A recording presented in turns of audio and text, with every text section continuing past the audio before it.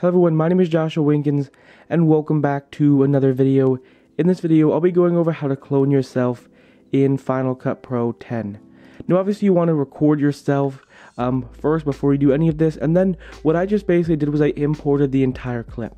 So yes, this was shot in one fell swoop. I did not like record one section, then cut it, come back, record, cut it. I literally just hit record and then I just filmed the entire video.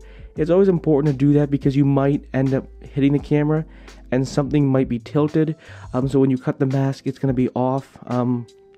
Always remember to do that. It's just going to look really weird. Just record it in one fell swoop. Now as you can see right here, I'll go ahead and play the first clip. So obviously whatever you do, you have to record yourself twice. So there you go. As you can see right here, here is the first clip. I'm doing the first clip right here, and then if you don't know what I'm doing, I'm playing rock, paper, scissors. If you're unaware of what that game is, you're probably very confused. But yeah, that's what I'm just doing. So as you can see right here, here is the first clip right here. I just record myself doing this, and then I always encourage you to do it a couple times just in case something's off. But as you can see right here, then I go ahead and then I just walk over right here, and then I just basically redo it again. So, and then I go from the other side. So that's literally how you basically clone yourself. You record both things, and then you use a mask to cut yourself right down the middle, or to cut the clip right down the middle. So always keep that in mind. And remember, if you're doing something like this, what I basically did was, if you watch me, if you count, I do 3, 2, 1, go. So I basically come with a count 3, 2, 1, go. So I mean, I could just do rock, paper, scissors, but I came with a count because everything has to be like the same. So when I put my hand out, I also need to put my hand out here at the same time, or else it doesn't work. So always keep that in mind, and also make sure that when you clone yourself, you can't be like interacting with yourself. You can't be touching yourself because the mask is going to cut one of you off, and it's going to look really weird. So make sure you're far enough apart where you don't end up interacting with each other, because yes, that's not going to work, and you're going to have to reshoot the entire video. So as you can see right here, here are the two color-coded clips. I copy and pasted them and put them into the final project, and then I basically just used markers to basically, as you can see right here, I marked in like a certain situations where I have to know that I have to be interacting with myself. As you can see right here, there we go, marked, and then marked. It's always good. Just press the M key on your keyboard, and markers are incredibly important, and you just have to use them. They're just incredibly crucial. Now, as you can see right here, how did I create this effect? Masking. As you can see right here, I went a little intense with the masking because I had a problem with the shadows. Like it was like the chair was like half lit up and half dark. And honestly, I'll go ahead and this is always a good idea to go ahead, zoom in 600, 400%, and something like this. As you can see right here, look, there we go. Thankfully, I'm not. See, I had to go a little bit in with the mask, but as you can see right here, there you go. I'm not cutting off my hand, and then boom, I'm not cutting off my hand, not cutting off my hand. So it's always important when you're doing stuff like this and you're using the mask tool that you don't, as you can see right here, I don't cut off, I don't cut it off, and I don't cut off. You want to make sure that you don't end up cutting yourself off. So always zoom in really close to make sure you're not cutting yourself off. That's always incredibly crucial. Again, that just makes your video look more professional. It's okay if you mess up with the masking if it's just your first time. Believe it or not, this is my first time. I've never made a cloning video in my entire life.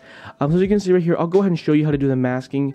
But I also encourage you to increase the feathering just so the edges aren't super sharp. I increased it a lot because I really messed up with the shadows. In the end, I think it all looked really, really good, but always increase the feathering. I also inverted the mask too. I'll give you a quick demonstration of how to do that, but there you go. So let's go ahead and I'll just give you a very, very quick, brief demonstration of how to do this. So let's copy and paste this.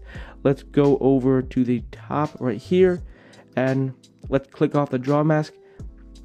And as you can see right here, obviously cloning is basically 2 different layers.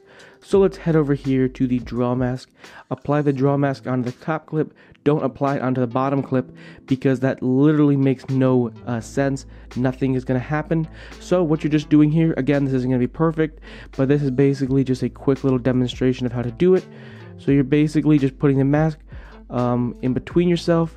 Let's zoom out, wait for it to render. Computer is not the fastest, as you probably heard in some of my past videos, but it gets the job done. So let's wait for it to render, and then let's go out to like 50%, And again, very, very rough mask, and because I've already done this a couple times, it might be a little bit slow, but we'll wait for it to render. But that's literally how you do it. You basically layer on top of each other, and then you use a draw mask, as you can see right here. Let's do it quick before my I'll wait a little bit, but as you can see right here, boom, there is the mask right here. Then let's go over here to boom, invert mask, and you can increase the feathering a little bit just to make sure the edges aren't super sharp. I would say 90%. Now as you can see, you're going to eventually see what I'm talking about with the shadows, so that's why I mess with the masking a little bit. I actually may have cut myself off. I'll go ahead and fix that if I did. It's always a good idea to go through it, so let's rewatch the entire clip. So as you can see right here, yep, see, that's the definition. See, I cut myself off. So let's just increase the mask here. Again, not going to be perfect, rough cut, but yeah, that's always what you want to make sure that you don't end up cutting yourself off, and you're not going to know until you like watch the entire video. So let's go ahead and press play, and as you can see right here, there you go. You have created a clone of yourself. I think that's a really cool effect, and hopefully you guys enjoyed the video. Hopefully you found it incredibly helpful and informative. Make sure to hit that subscribe button. I'm giving away a Google Home Mini once I reach 1,000 subscribers. See you guys in the next one. Peace.